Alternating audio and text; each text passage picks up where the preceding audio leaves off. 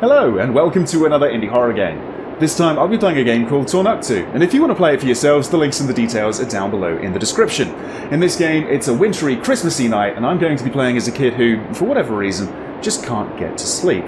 This is brought to us by Johnny's Games, who made Slide in the Woods, which was actually one of my favourite indie horrors of 2021, so I'm really looking forward to this. Plus, I've seen a little bit of this on another video, and it looks really, really good. So, really hope you enjoy it. Leave your thoughts down below in the comments, like or dislike the video by the end, but let's begin Tornuktu.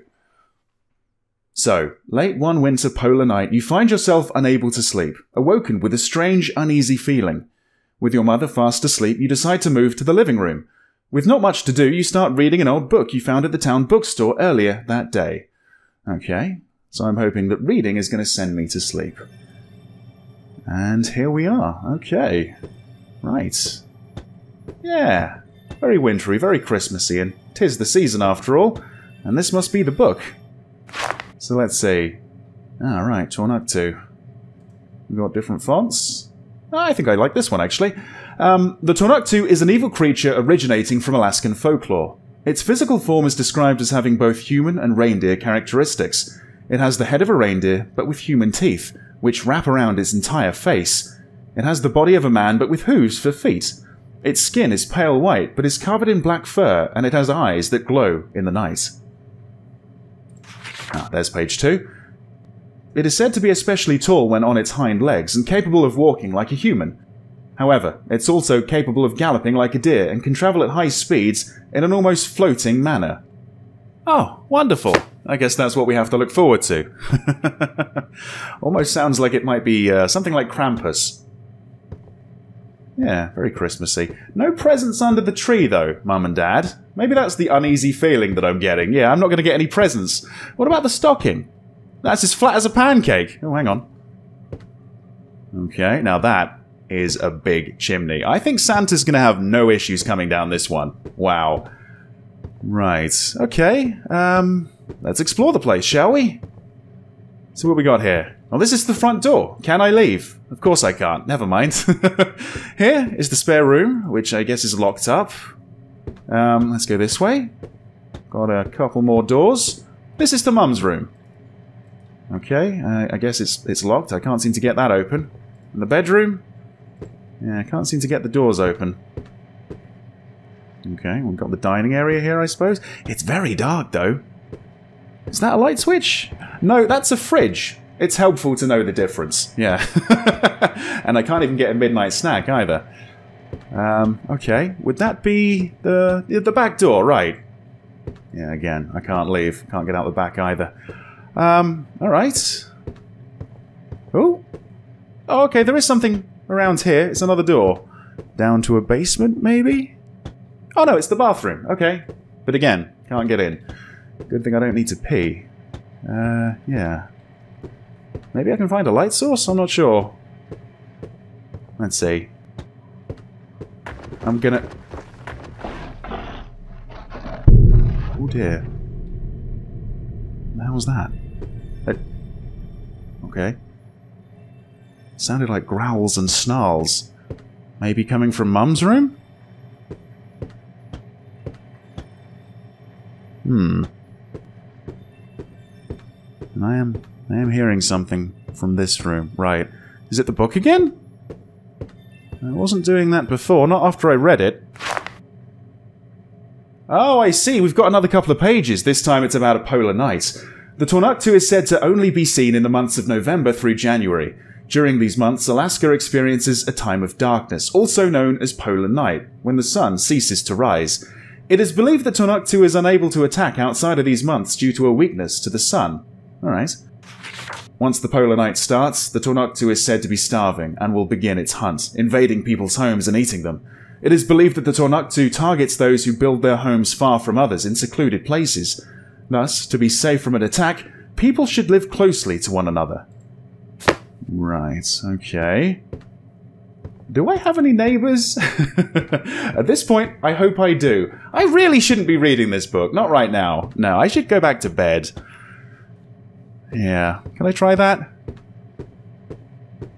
Is the Tornuktu like a real thing from folklore, or is it just created for the game, I wonder? Because I've never heard of it before.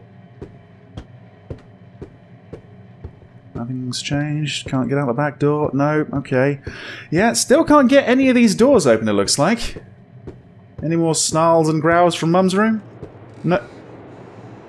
Oh. Someone just opened the back door. Someone just let themselves in. Is that someone hungry? I don't see anyone. But it's very, very dark. Right, maybe this is where I can make my escape. Ooh. It's a snowman. And I can't cross the threshold. You know what? Maybe that's a good thing. Can we... yeah, close the door. Christ. Okay. What's that? I think I can hear the book again. Maybe there's another couple of pages to read. Oh, I really shouldn't be doing this. Maybe this is going to turn out to be just some horrible nightmare, you know? Some horrible dream. Oh god, there's another one. It's got some weird scuffed face as well. Not exactly Frosty the Snowman, is it? Let's see. The Snowman. A sign Tornuktu is near is finding snowmen-like figures which are said to have faces of the dead and smell like human corpses.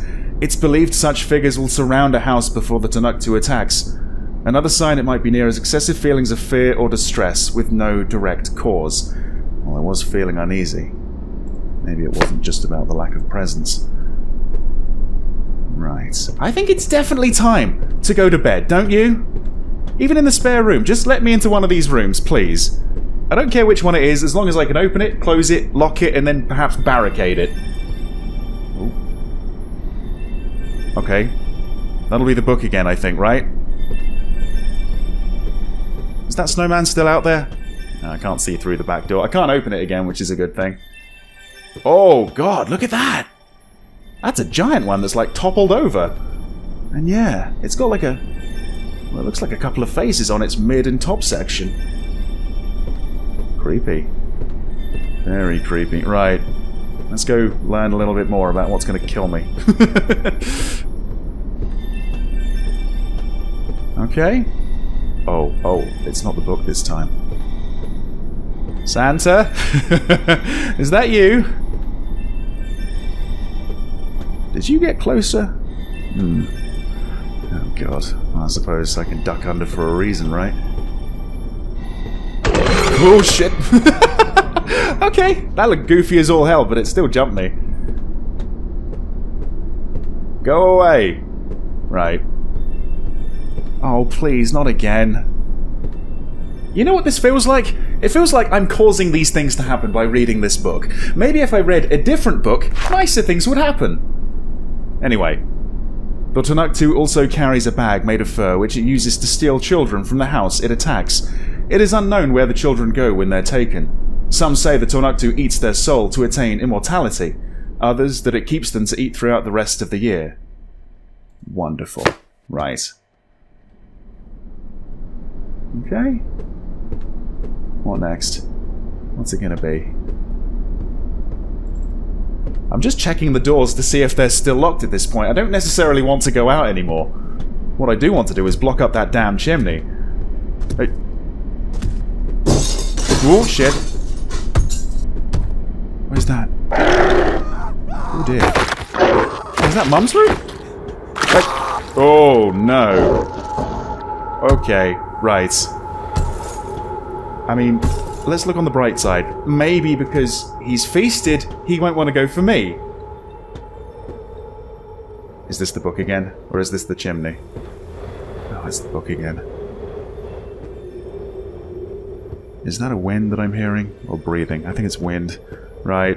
You really do seem to be getting closer. I don't know if you are, but it definitely feels like it. Maybe I'm just paranoid. Let's see. It is believed the only way the Tornuktu can die is to starve to death. So once it finds a house to attack, there is nothing that can be done to stop it. Brilliant. Why did I have to pick this book up at the bookstore? Right. What do we do? Whoa! That actually did make me jump quite a bit. That's Mum, right? Shit. Shift to sprint. Oh, fucking hell. Right, let's go. Let's go. Can't go that way. Can't go to the bedroom. Oh, God.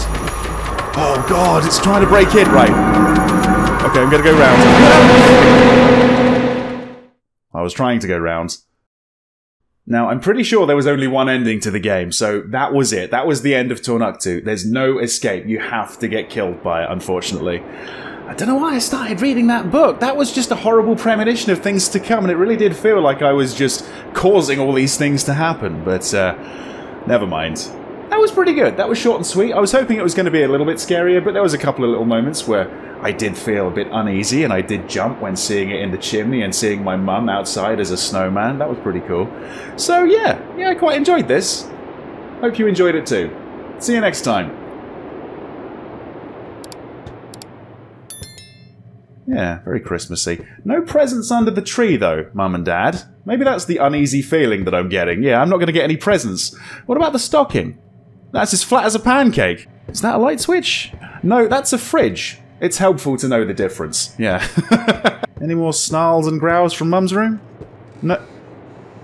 Another sign it might be near is excessive feelings of fear or distress with no direct cause.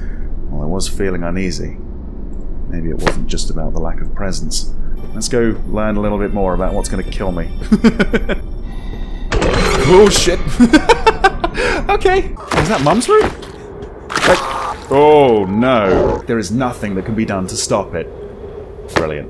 Why did I have to pick this book up? What do we do? Whoa! That actually did make me jump quite a bit. That's Mum, right? Shit. Shift to sprint. Oh, fucking hell. Right, let's go. Let's go.